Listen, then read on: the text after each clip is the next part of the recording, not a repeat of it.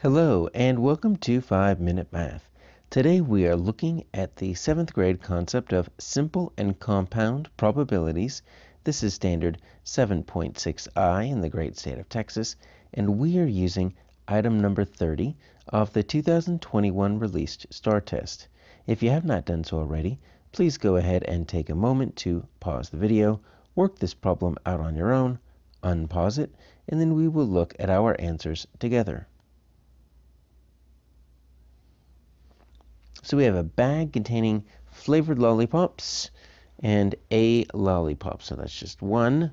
It's going to be randomly selected from the bag. And so we've got grape, cherry, watermelon, and strawberry. So we need the probability in decimal form. So you notice there's no F, G, H, or J to choose from. We are going to have to fill this in our gradable response. That the lollipop will either be cherry or watermelon. So when we are looking at cherry or watermelon, well, let's take a look. We can just look at each of those individually, and then we can add them up, because that's really what this or means, is we can add those up. So cherry is going to be, I'm going to put the C over total.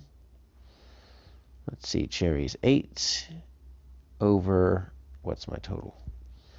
Let me see, 17, 8, it's quite a lot, 14,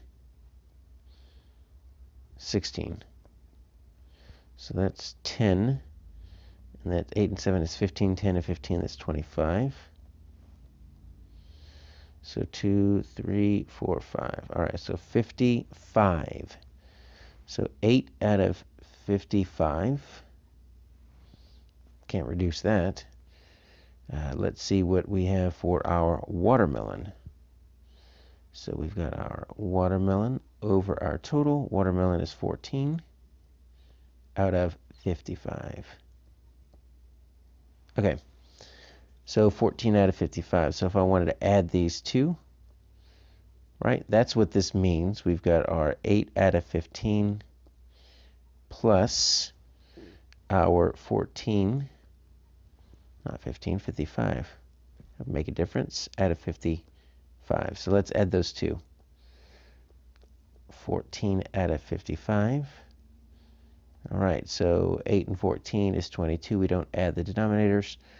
So there we go. Our combined probability is 22 out of 55. And holy cow, that is not something that you can put into a gradable response. We need to turn this into a decimal.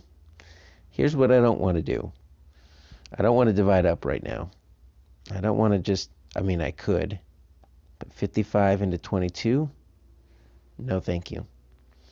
So they're not both even, so I can't divide by 2, but Jake, look at this. I've got the same digit in the tens and the ones place, and that makes me think of 11s. So let's see what happens if I can divide both of these by 11. It's kind of it's a strange number. We typically don't reduce by 11s, but in this case, look at this. 11 times 2 makes 22, right? And then 11 times 5 makes 55. Now, 2/5 is a lot easier than 22 over 55. 22 55ths, I guess. So let's turn this into a decimal. 2/5, divide up. So 2 cannot go in there. And there we go. 5 goes into 24 times. You also could have just done this. You could have doubled, right? You could have gotten 4/10. That also equals 4/10. So we just need to put this into our little gradable response right here. And so you are going to get a very thin column right there with the decimal. Can't bubble in anything underneath that. You've got 4 digits to the left, 2 digits to the right.